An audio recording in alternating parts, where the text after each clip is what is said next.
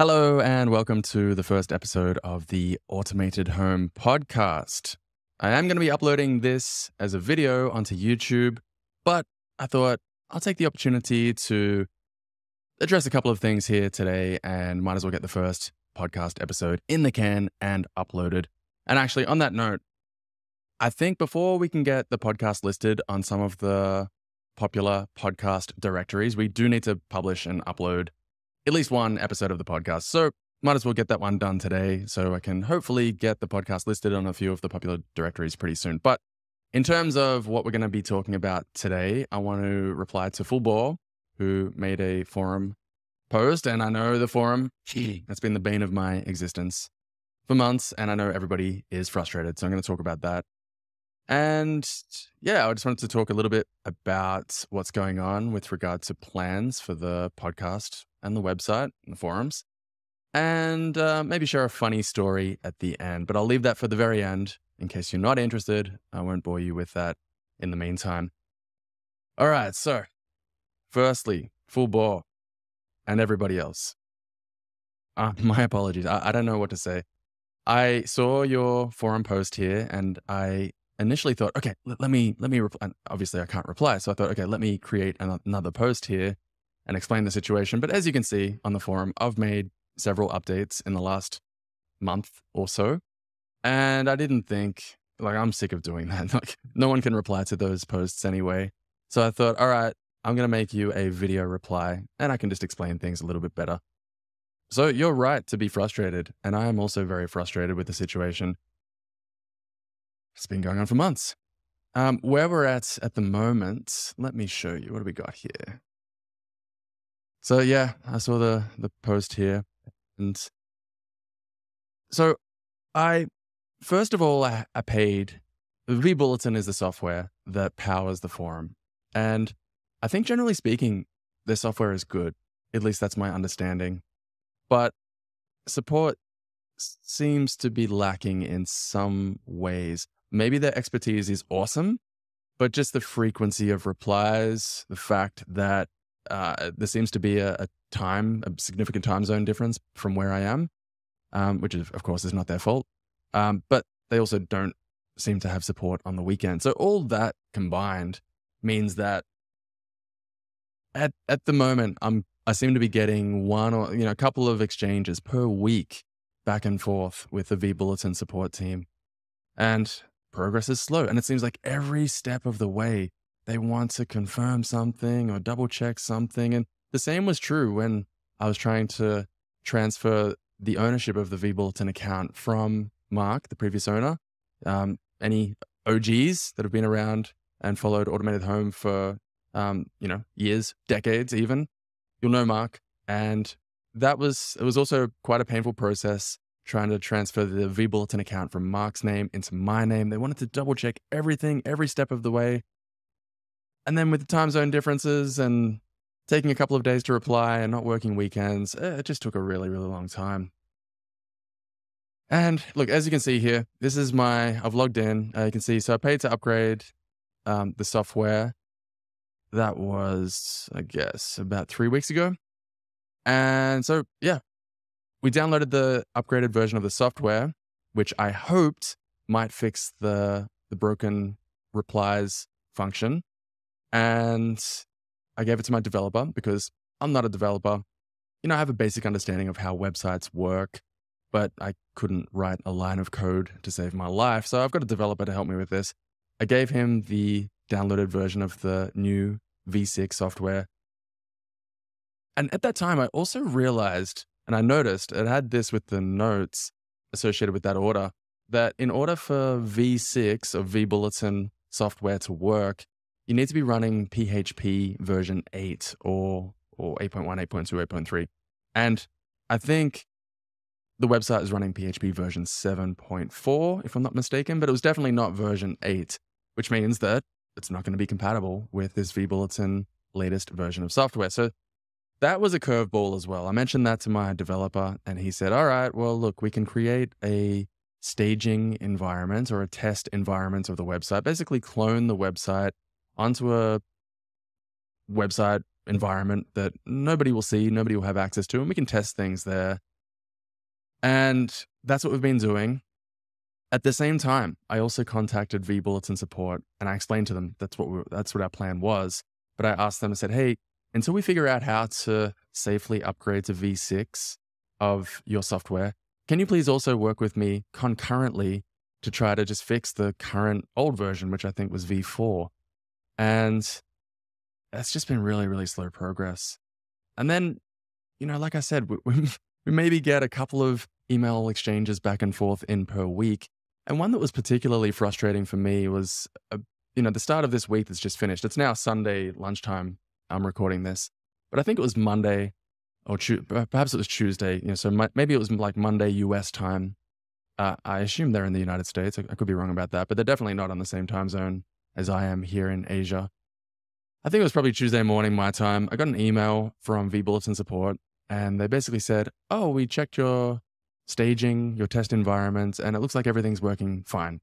And the problem with that is we gave them context. We gave them the information. We said, hey, we're able to install the software, but it has to be a fresh install, which means that we lose all of the threads, all of the conversations, all of the history forever. And obviously that's bad. We don't want a fresh install. We want to preserve all of the history of the forums. So it was frustrating to me because I had to wait 3 or 4 days to get that reply because it was the weekend.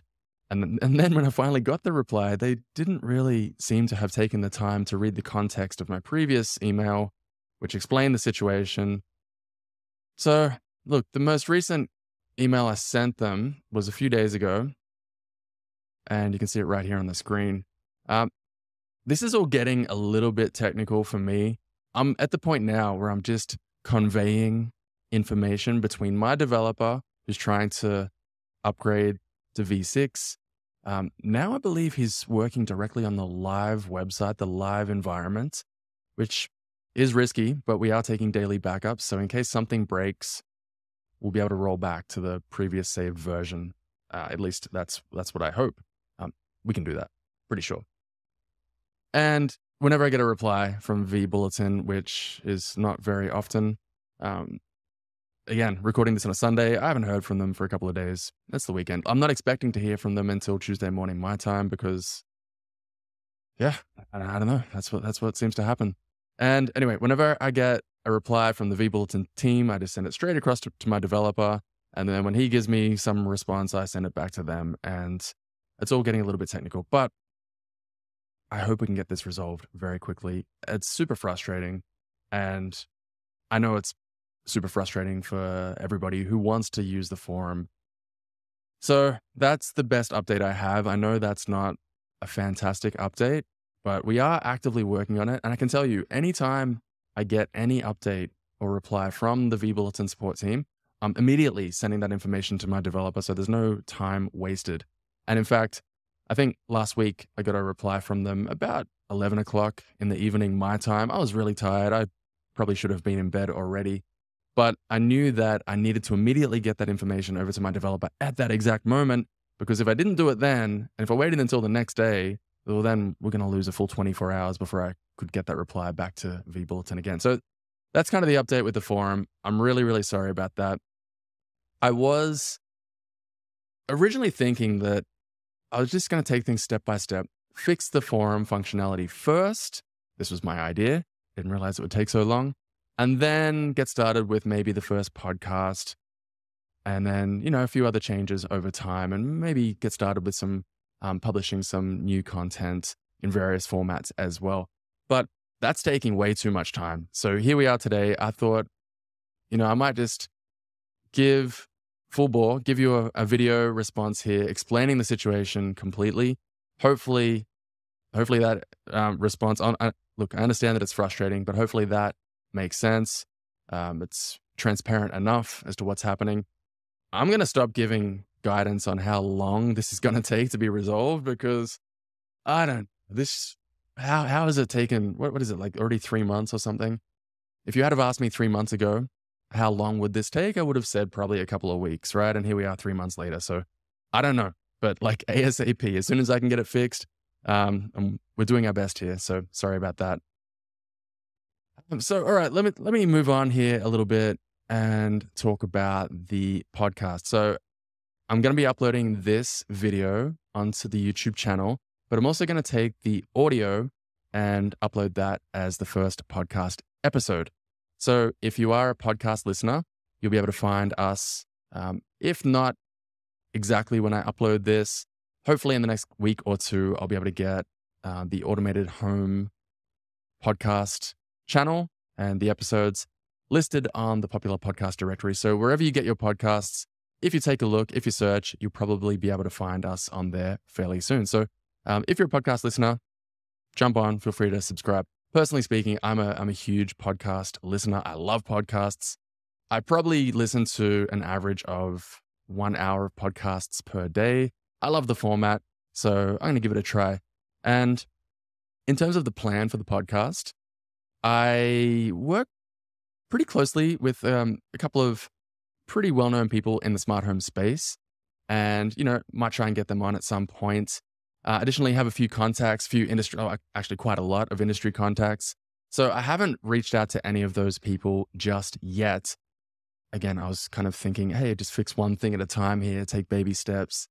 But at some point in the next weeks or months, I'm going to start reaching out to some of these industry contacts, and we'll see if we can get some of those people on to have a chat. And when we record those conversations, it will be uploaded as a video onto the YouTube channel, and it will be also available as an audio only podcast episode. So you can find that on your favorite podcast directories. Just going to have a drink of water here.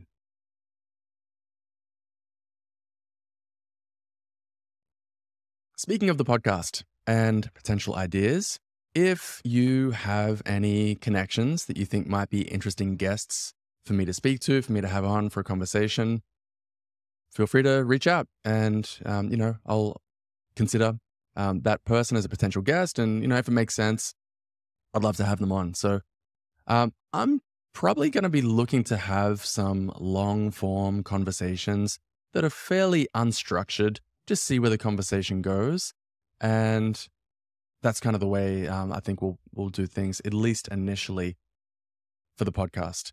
Moving forward beyond that, there are a couple of different ideas that I have for what we could do with the podcast, but I don't want to give anything away just yet in case I don't follow through with any of those ideas. But for now, what I can say is, if you, or perhaps if you know someone, or maybe you yourself would like to come on and have a chat about something related to smart homes, by all means, reach out. Let's have a conversation. All right, so let's talk about what's going to be happening a little bit longer term with the website. So obviously, amazing brand, amazing forums, website, everything that Mark built over the last 27 years, I guess going on 28 years now, is amazing. But I am going to be eventually moving the website, and probably not soon. This is probably going to be like a 3 to 6 month project, but eventually the website will be moving. Just to let you know, if you're listening to this or if you're watching this on YouTube, we'll be moving from automatedhome.co.uk to automatedhome.com. Again, I don't know exactly when that's going to happen, but that is in the plan. And first things first, let's just get the forums working properly again. And then we can think about maybe, when and how to do that migration, because it is a big task.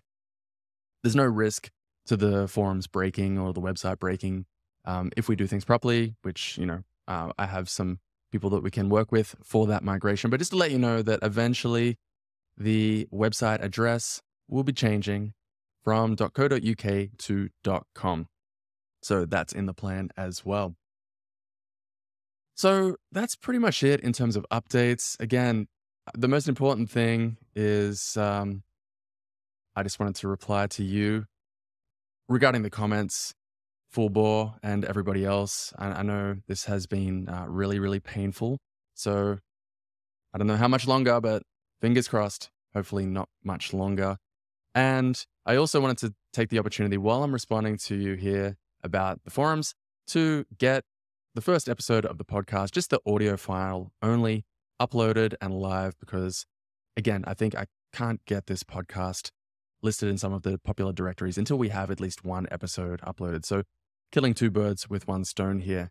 So that's pretty much it. And I'm going to talk about a little bit of a funny story. So if you're not interested in hearing that, feel free to tune out now. But otherwise, I've been a little bit sick the last week. About 10 days ago, my wife and I were traveling to Vietnam. We were staying in a place there on the beach called Da Nang. Beautiful place. Really, really nice place. Great food.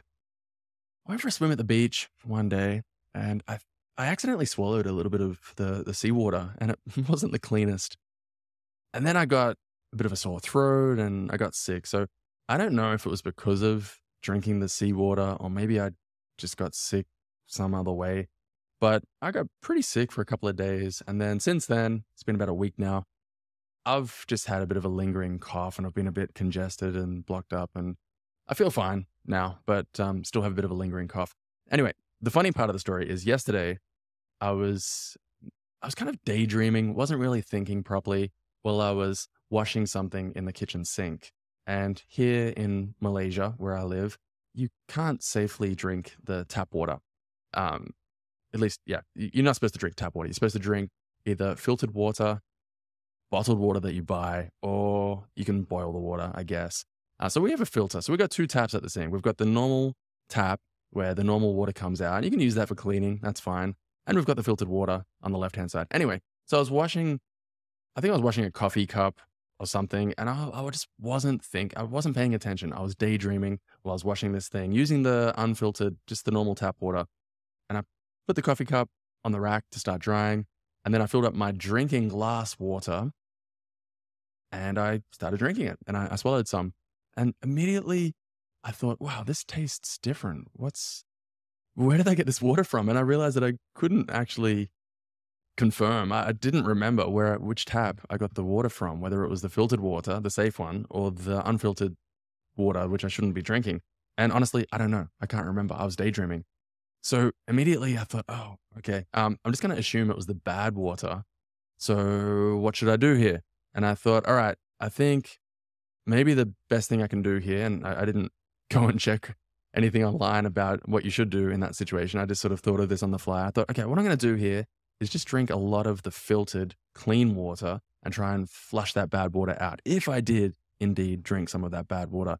So immediately I drank. You can see the size of this cup here. It's I think it's like 375 mils. Immediately filled up and just drank one after another, 3 glasses of water. And by the way, this is about lunchtime, maybe like 1 o'clock in the afternoon yesterday. By that time in the day, I'd already drank so many glasses of water. I think by that point, I already drank about 10 glasses of water. So it was pretty crazy, the amount of water that I drank in total by about 1 o'clock. And then before I started feeling sick, but maybe like an hour later, I also made a giant smoothie, which was about 1.5 liters as well. So in total, I think from about 9 o'clock in the morning until about 2 o'clock in the afternoon, in those 5 hours, I think I drank probably about 7 liters of fluid approximately, including a bit of tea and coffee in the morning as well. So I drank an awful lot of fluid, and it was probably the most water that I've ever drank in a single day in my life. And then I started feeling sick, not surprisingly. And again, right now, I still don't actually know if I drank the bad water and that's what made me feel sick, or if it was just that I drank too much water and that's why I felt sick. I don't know. But I felt really, really bad. I felt terrible yesterday. I didn't vomit, but I did have nausea, headache, dizzy. Yeah, it was not nice. I had no energy. And I started researching the symptoms about, what's going to happen to you if you drink bad water here in Southeast Asia. And what are the symptoms of drinking too much water? And it seems like the symptoms are actually quite similar. So I have no idea. I had symptoms that are consistent with both drinking bad tap water and also consistent with drinking just way too much water in general. But whatever. I did start to feel a little bit better last night before sleeping. I was able to eat some food and woke up this morning feeling fine. So that's the funny story. And I don't know, but I'm going to try and pay more attention in future. I'm going to try and be more present when I'm filling up my glass at the kitchen sink and make sure that I'm getting my water from the filtered water and not the dirty tap water. So that's my funny story that I wanted to share. Anyway, if you're still here, thanks for listening. If you are listening on podcast, please subscribe if you want to get future episodes of the Automated Home podcast. We'll be dropping those over the coming weeks and months. And if you're watching on YouTube, I would appreciate if you subscribed. Anyway, that's it for today. Have a lovely day, and I'll talk to you again sometime soon.